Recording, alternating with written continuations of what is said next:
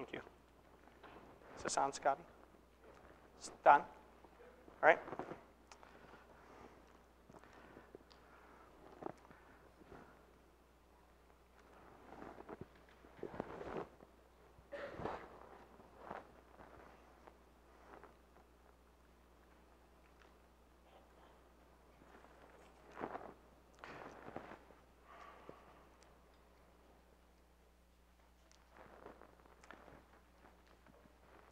It's a humbling thing to worship God, isn't it? It's a humbling thing to come before Him and just to praise Him. And you realize all this journey we've been going through to this feast, when God decided to bring His people out of Egypt, He began by revealing Himself in the flame and the fire in the bush that was burning but was not consumed. And it's that God who is desiring to come into our lives to burn in us, not to consume us, but to give us life. He is the eternal flame. He's the eternal hope that we have. The whole reason that we exist, that we breathe on this earth is because of God. And God did not send His Son Jesus Christ just so we could be conscious for eternity. He came to send His Son that we would have eternal life. And that eternal life is not just about being alive. It is about having fellowship with God, and knowing His Son, Jesus Christ. It is a knowing of Him and knowing what He is doing and what He is working out. And we celebrate this feast with that in mind. Turn with me to the book of Exodus. Let's look at chapter 13 here as we begin this message today. Exodus chapter 13. Exodus chapter 13 and verse 6. Instruction had already been given that they were to keep the Passover, that they were to not have leaven in their quarters. When they left, they were to make unleavened bread. But here God is giving instruction again regarding this Feast of Unleavened Bread. And I want you to notice the emphasis that He puts on it. 7 days you shall eat unleavened bread. And on the seventh day there shall be a feast to the Lord. Unleavened bread shall be eaten 7 days. And no leavened bread shall be seen among you, nor shall leaven be seen among you in all your quarters. So as you look at these verses, 6 and 7, what does He want you to focus on for these 7 days? What is the focus? Unleavened bread. Eating unleavened bread. Consuming something. Eating of something. Putting something into you. Right? He says, 7 days you shall eat unleavened bread. And on the seventh day there shall be a feast. Unleavened bread shall be eaten 7 days. Almost as if I'm trying to make this clear to you.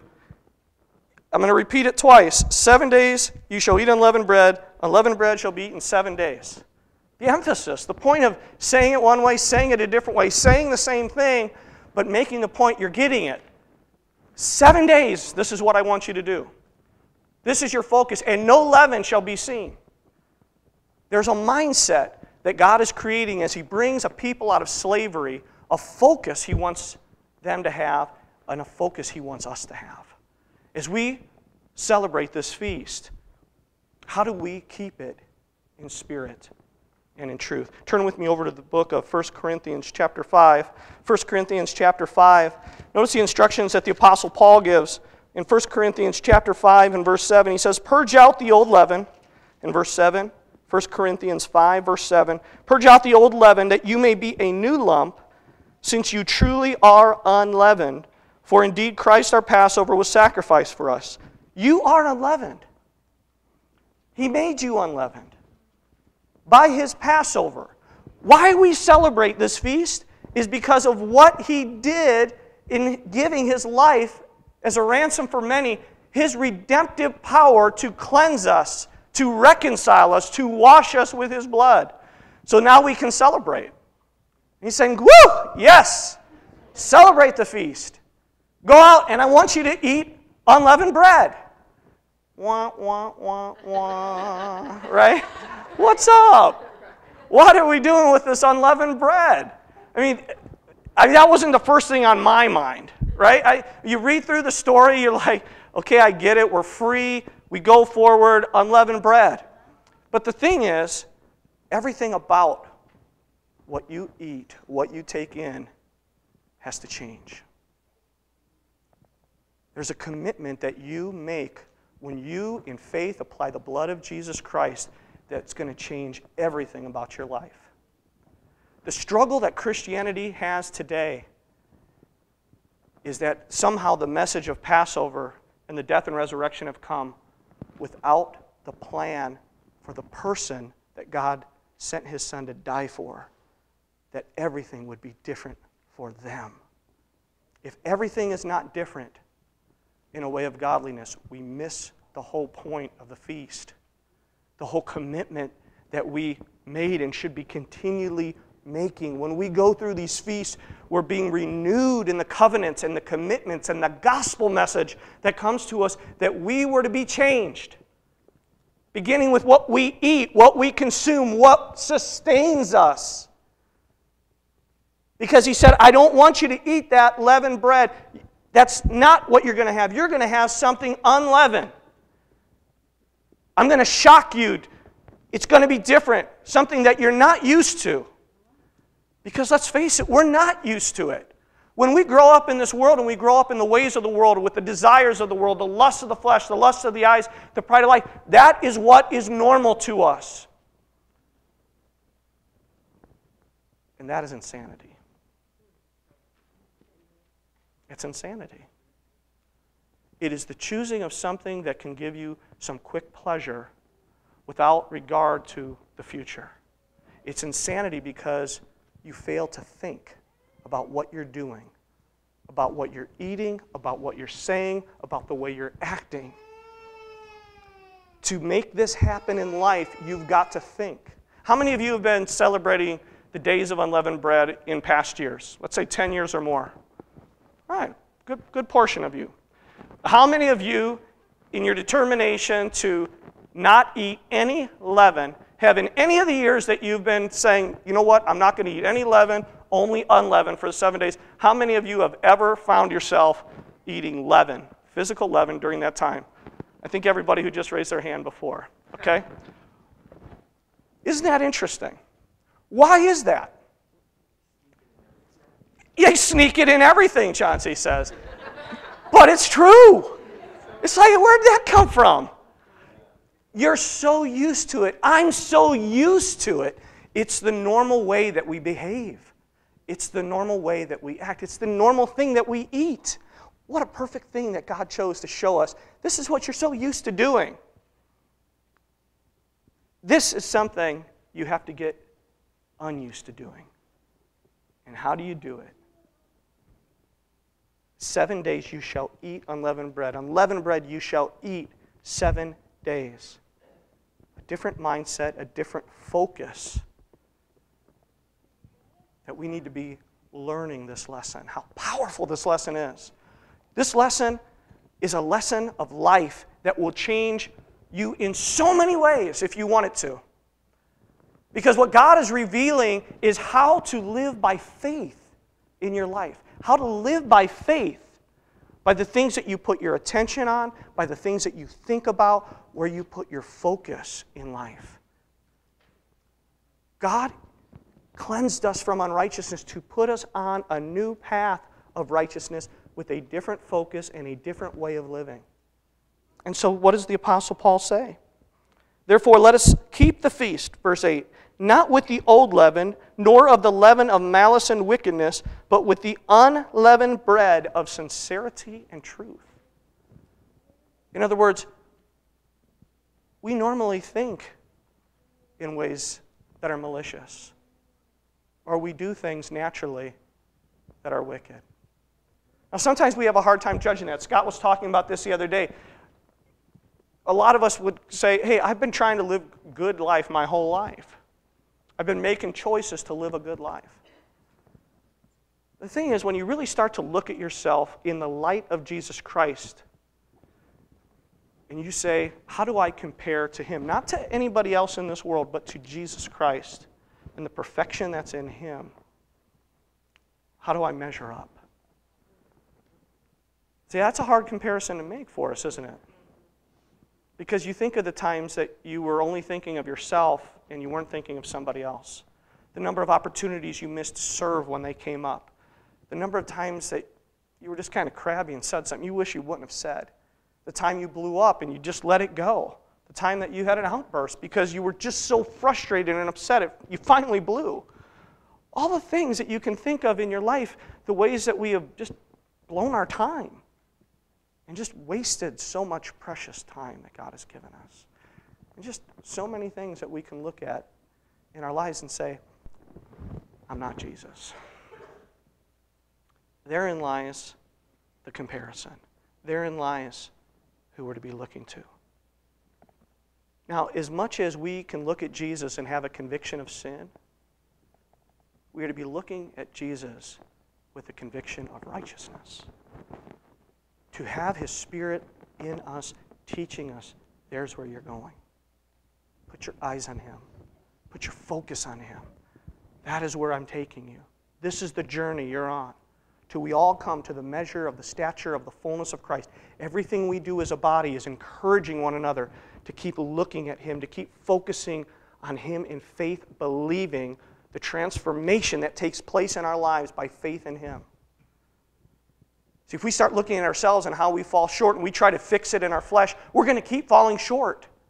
But these days of unleavened bread are saying, you need to eat something different. You're eating things that continue to produce the wrong things. I want you to think about how much time God spends talking about food. Right? What you should eat. Herbs that I make. I put you in a garden. You can eat whatever fruit you want except that one fruit. Right? Of the tree of the knowledge of good and evil. I'll put all these animals here before you. I want you to eat these. Don't eat these. Unleavened bread. I want you to eat this bread, not that bread. The sacrifices you bring forward. Don't eat any of this, but I want you to enjoy this one. And this offering, you should eat. It's a lot of food, a lot of consumption. And a lot of times what God does is make a comparison between something He wants you to have and something He doesn't want you to have. Because there needs to be a discernment of the difference between holy and unholy, between clean and unclean, and that comes from God. You know, when you look at these words in regard to malice and wickedness, we kind of look at the, it's locked, there we go. I'm clicking. I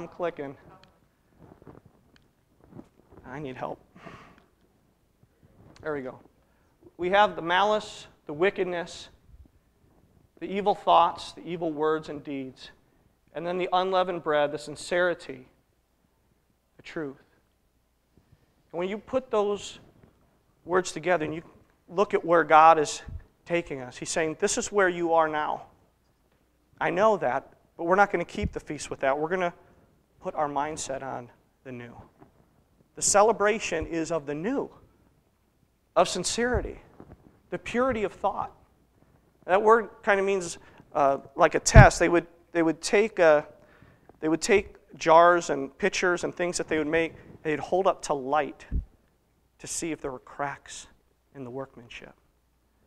And if the sun revealed a crack, then they knew they had a vessel that wasn't good. But a vessel that could withstand the sunlight test was a vessel that could be used. And they would test the purity of that so they would know what they were dealing with. And so when it came to these words, are you looking at Christ for the purity, the standard of purity? This is one of the hardest things we face. Because at the very beginning of our redemption and call, we have faith in Jesus Christ, but do we have faith in the work that He is going to perform in our lives after He delivers us and shows us the truth? You know, the Israelites went out. They marched through the sea. They saw their enemy crushed. But the reality is, was God going to take care of them in the wilderness? That was where they really started to be tested. What was in their hearts and minds? Because outside now, there was no power of the enemy. And friends, if you've accepted Jesus Christ, there's no power that can hold you against His power. The only way we ever go back is by submitting to that lesser power, by continuing doing the same things we've always done without having faith in Him to recognize the changes we need to make. And the story in the wilderness did not go well. In 1 Corinthians 10, the Apostle Paul wrote, that's all written for us, upon whom the ends of the ages have come. Admonition for us, that though they drank of that spiritual drink, and they ate of that spiritual food, and the rock that followed them was Christ, and though they were baptized in Moses in the sea, with them God was not pleased. He wasn't pleased because they didn't live by faith. They didn't walk in the ways that He had asked them to walk. There has to be a belief in you that this can happen. If you don't believe that Jesus can transform your mind, transform your heart, you probably already lost the battle. Because until you have faith to believe in His work, you've already given in to what's less. You can't give in to what's less. The fight is, I'm going to follow Him in a new way of life. Are you with me? Are you in? Do you trust Him? There was a tightrope walker back, I believe it was in the 1800s. He was a Frenchman, and the Great Gaudin, I think was his name. He, don't quote me on that. But he was a person who grew up around circus and tightrope walking, and he was the first person to ever have a cable strung across Niagara Falls. And across Niagara Falls, he was going to walk. And people said, oh, this is so crazy. What are you doing? Putting a cable out. He's going to walk across, with the wind and the breeze and just the water rushing and all the forces that go on, just the wind that's on there. And here he's going to walk across. Well, they make it out. He walks all the way across, one side to the other, across Niagara Falls. Starts coming back, does a cartwheel. Does a backflip. And then finishes, and he walks to the other side. And everybody cheers. They're so amazed.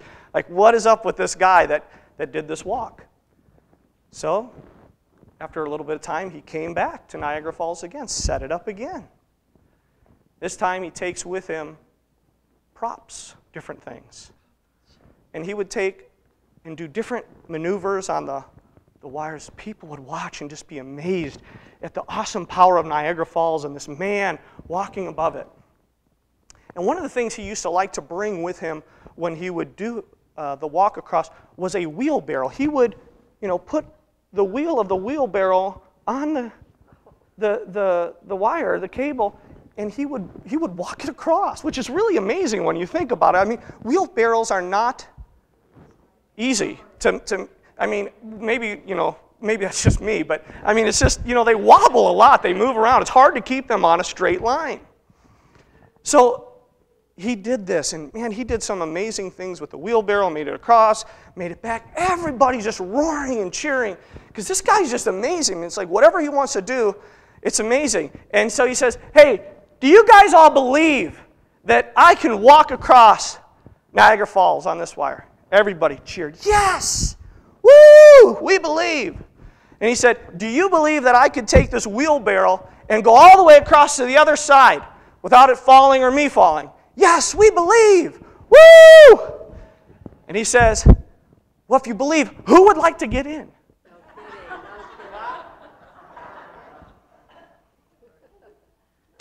And not a single person stepped forward.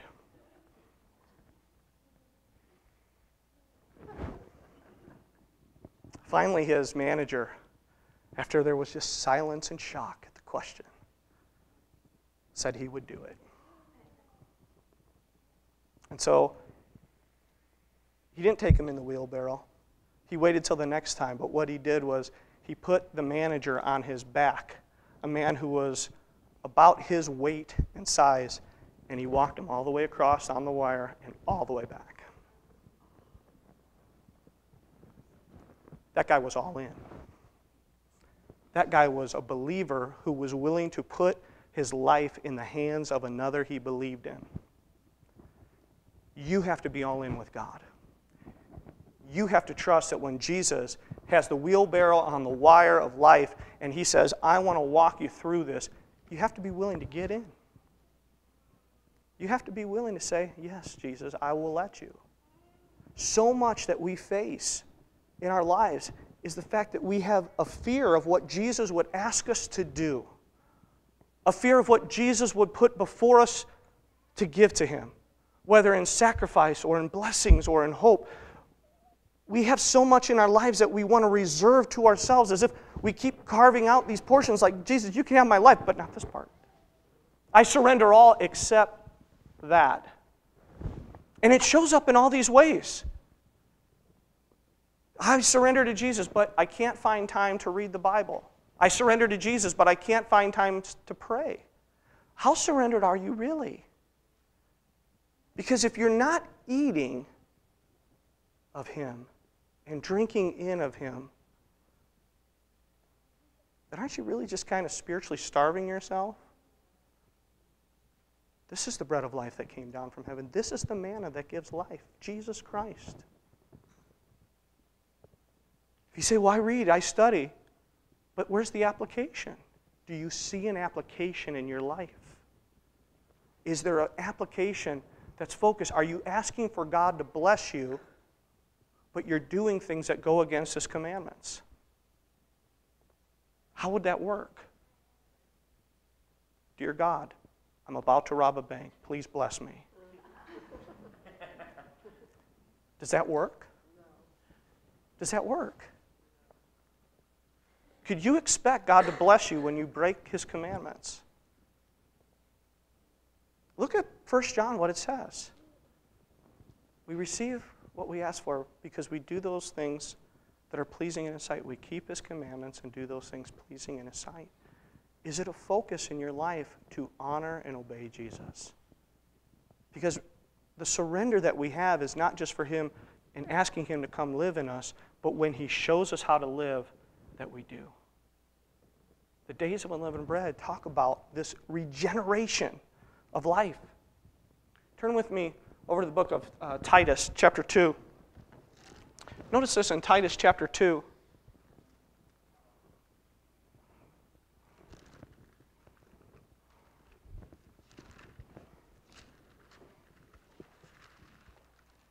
Titus chapter 2, verse 11, it says, the grace of God that brings salvation has appeared to all men. Praise God. Right? Therein lies our hope. The grace of God. Now notice what it does. The grace of God that brings salvation has appeared to all men, teaching us. Did you know grace was teaching you? You ever thought about that? That the grace of God is teaching you something. Do you look at his grace as teaching you? Of having an influence on you, of directing you. The grace of God has appeared to that brings salvation has appeared to all men, teaching us that denying ungodliness and worldly lusts, we should live soberly, righteously, and godly in the present age. Is that what his grace is teaching you? Because that's his word to us. Is that what grace is teaching you? That this is where we go. This is our response to his grace. It's what teaches us. As God has poured out favor on us, that we would look to him. Notice this. In looking for the blessed hope and glorious appearing of our great God and Savior, Jesus Christ, who gave himself for us, that he might redeem us from every lawless deed and purify for himself his own special people, zealous for good works. Is that your heart? Is that what you've been called out to do? Are you zealous for good works? So many people want to fight works and doing good things and being honorable. The grace of God, the one that's led by faith, not by flesh, but by faith, you will be desirous of good works. You'll be zealous for them. Give me opportunity, dear Lord. Open pathways today. Present opportunities that I can serve someone else. That is the heart and mindset of one who's been taught by grace. Because the pursuit is not of the things of the world. The pursuit is of the things of God. This has to be a walk in our lives. When we get up in the morning and we come before God and we praise him and we thank him, are we asking, God, Who can I help today?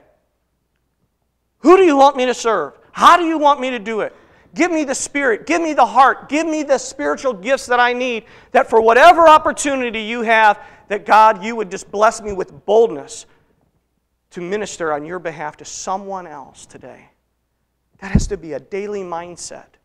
That we are here because we have been taught a new way of life, that we have put out the leaven of ungodliness, worldly lusts, and every lawless deeds. And what we're putting on is that unleavened, to live soberly, righteously, and godly. To look for the blessed hope and glorious appearing of our great God and Savior, Jesus Christ. Got one more. This thing's killing me. And to be zealous for good works.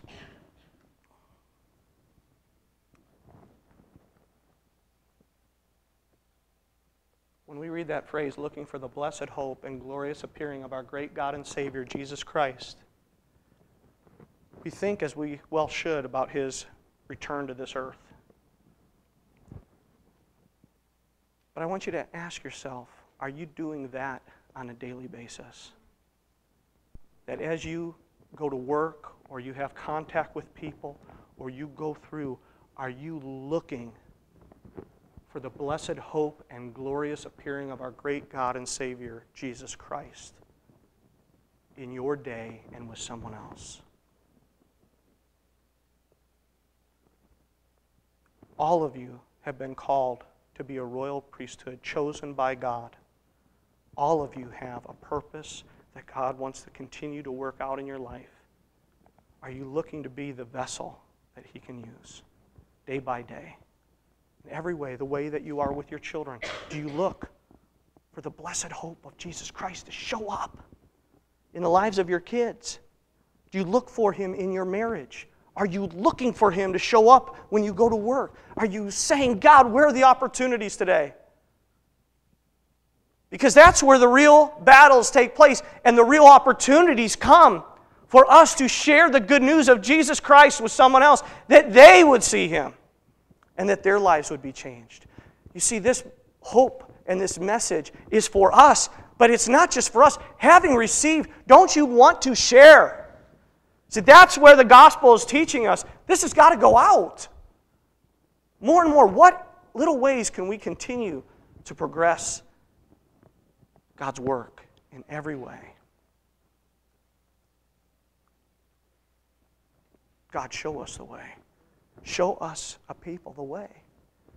That we would look for your blessed hope and your glorious appearing in our daily lives. Turn with me now to Colossians chapter 3.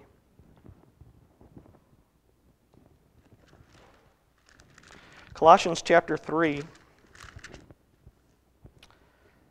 is a chapter that's devoted to things to put out, to put off, things to put in, and to put on.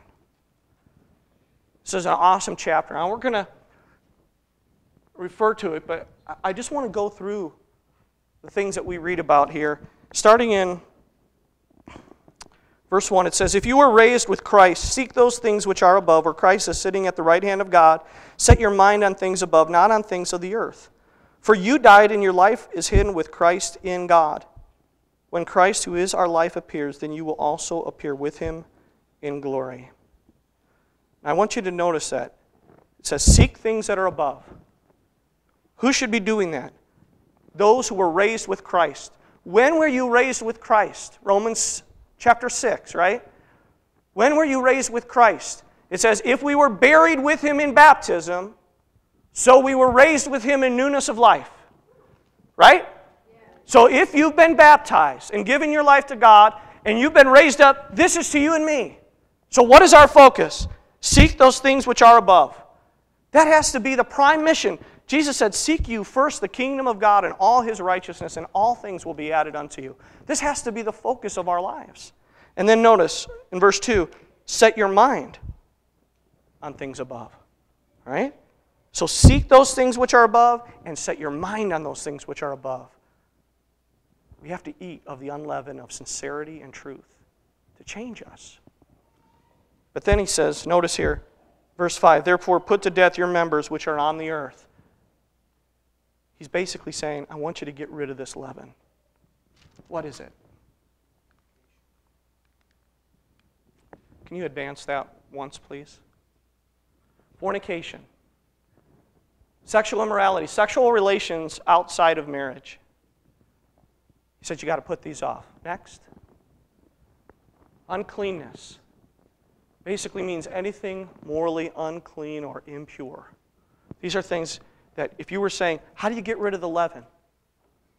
Here's how. God's very specifically telling you, here's leaven in people's lives. This is what you have to push out. This is what you have to put to death. This is what you have to get rid of. It can't have any place in your life. The next, passion. An affection for things that are worldly or ungodly. Basically, you're not living like the world does anymore in their desires. Next, evil desire. That is a strong desire for things that are forbidden.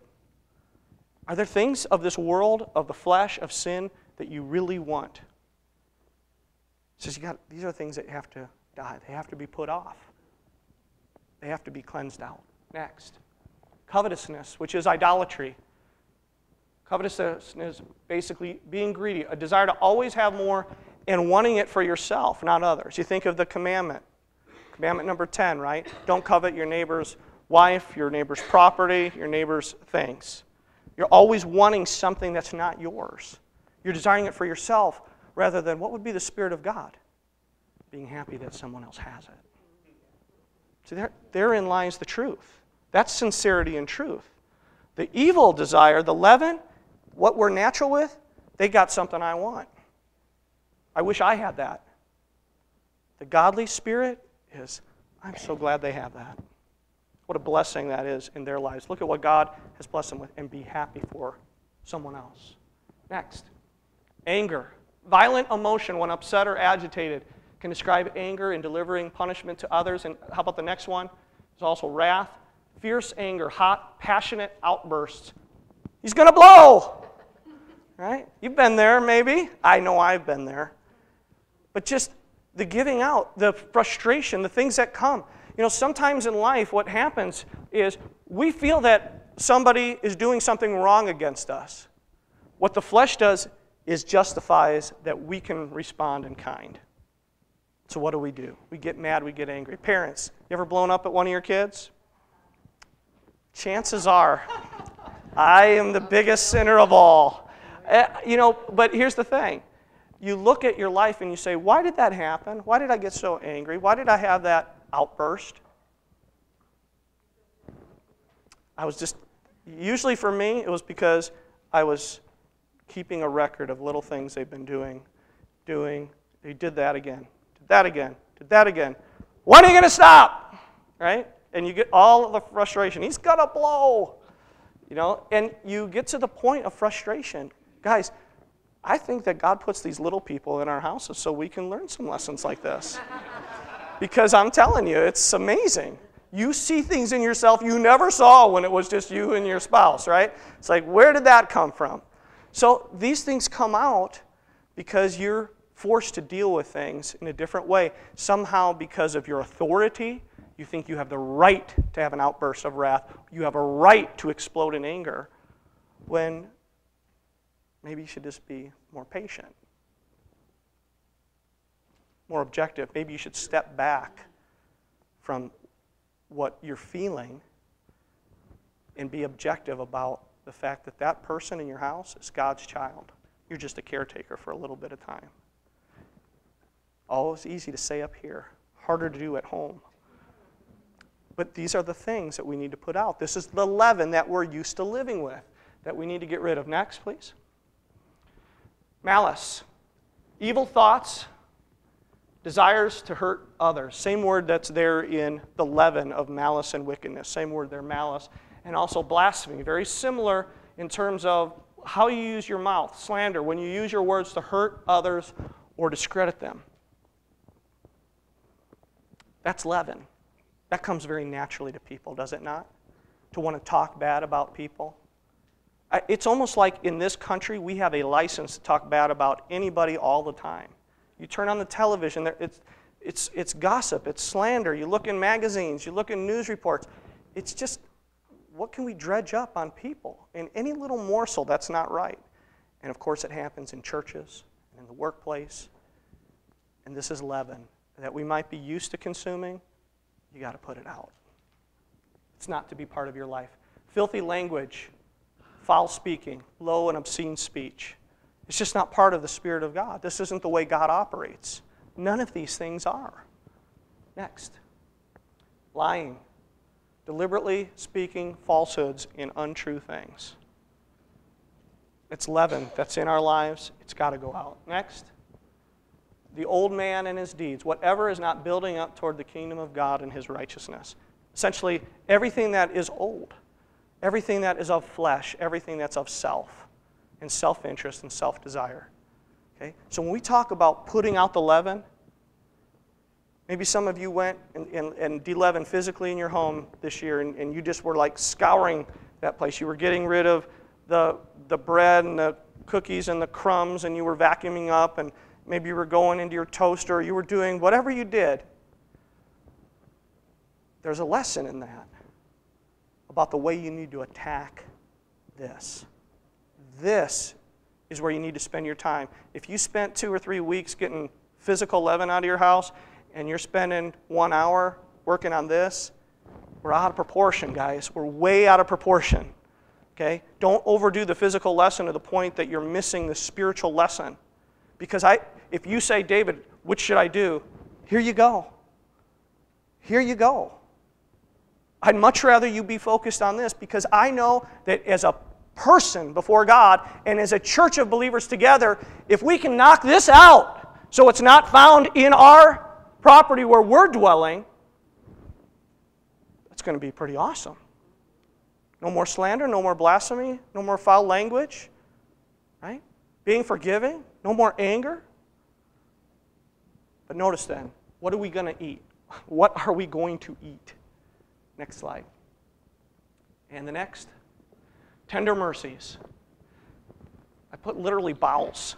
It's a strange word, but when you understand what he's saying, the bowels, the most deep part of your body, that mercy and compassion would flow from the very depth of your being. That's where it comes from.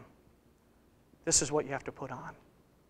God is saying, therefore, holy and beloved. Notice this in Colossians 3 and verse 12. Therefore, as the elect of God, which you are, holy and beloved, put on tender mercies. This is what we're taking in of. Next, kindness.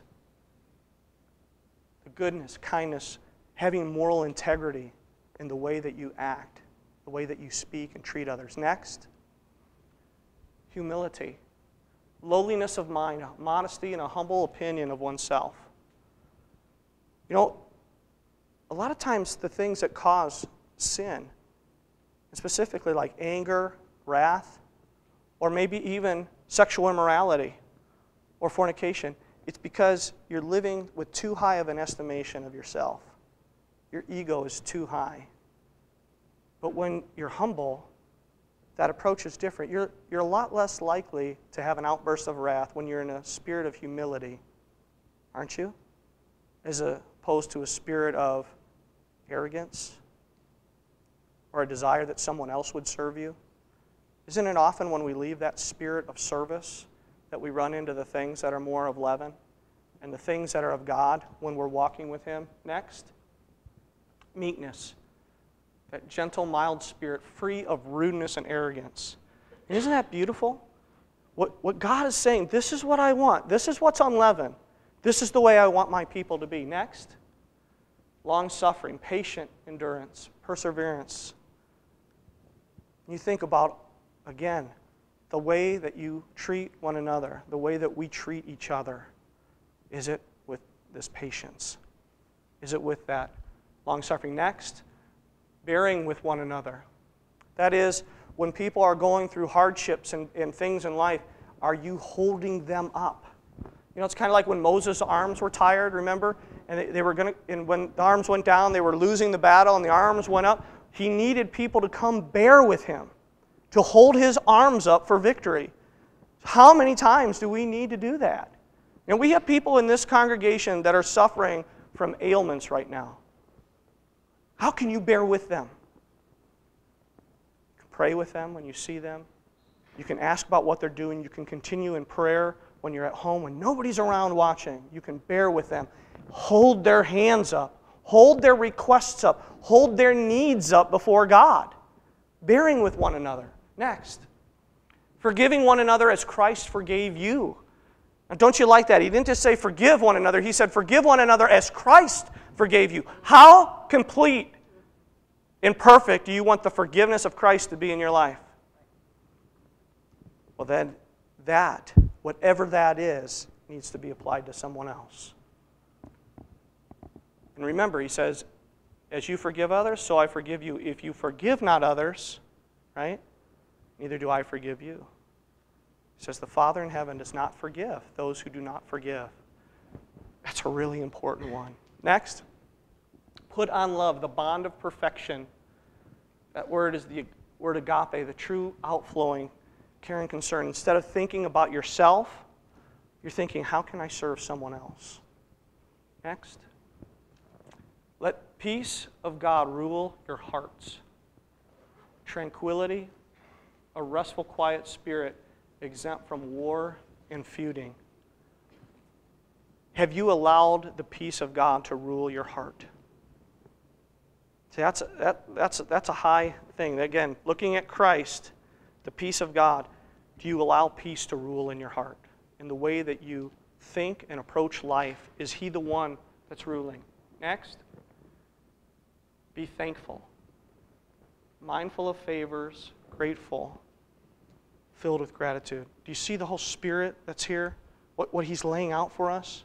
This beautiful way to eat, the way to live. Next, let the word of Christ dwell in you richly. Next, teaching and admonishing one another in psalms, hymns, and spiritual songs.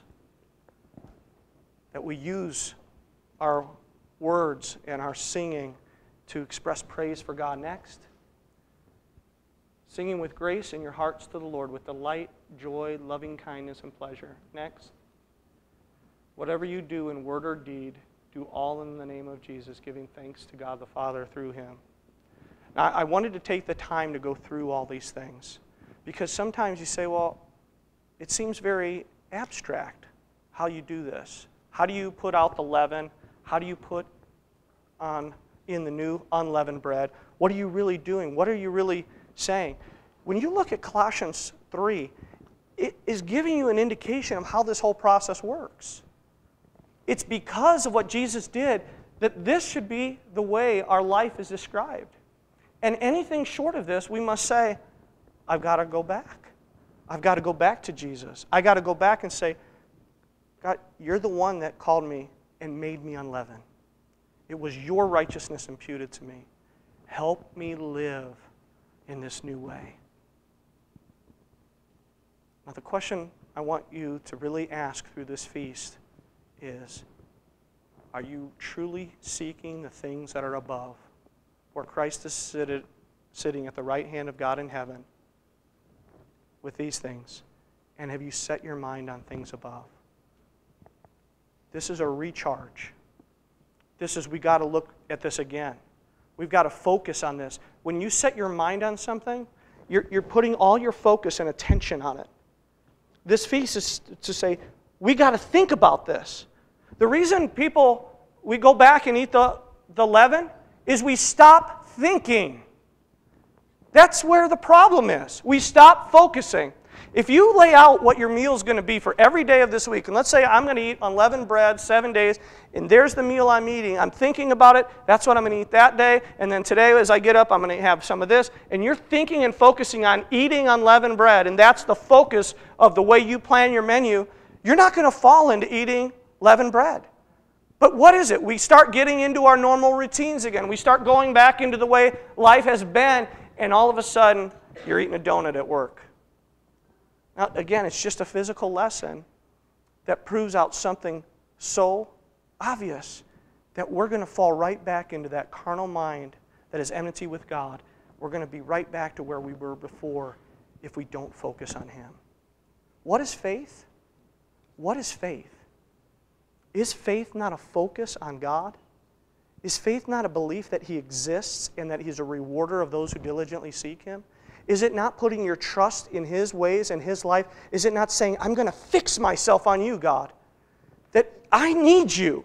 And God, you see my shortcomings and my weaknesses, and you say, God, I need you to live in me with your newness of life. Because, friends, we will never become this without God.